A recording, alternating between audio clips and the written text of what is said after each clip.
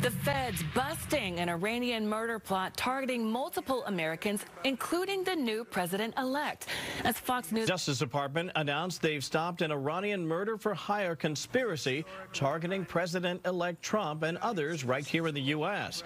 The FBI now said to be looking for 51-year-old Farhad Shakiri, and they believe he's hiding in Iran after contacting the feds and alerting them to the plot.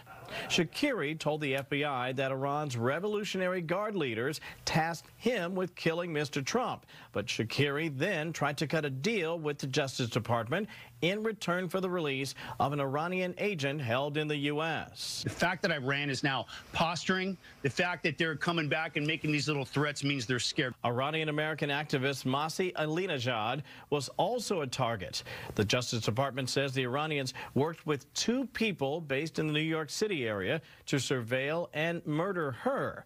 Both of those men were arrested Thursday. I'm shocked at how come they have the information within the IRGC, Revolutionary Guards, and telling two killers in New York that go in Masih's garden and kill her. Intelligence officials tell Fox that Trump has been in Iran's crosshairs since he ordered the killing of Iranian General Qasem Soleimani in 2020.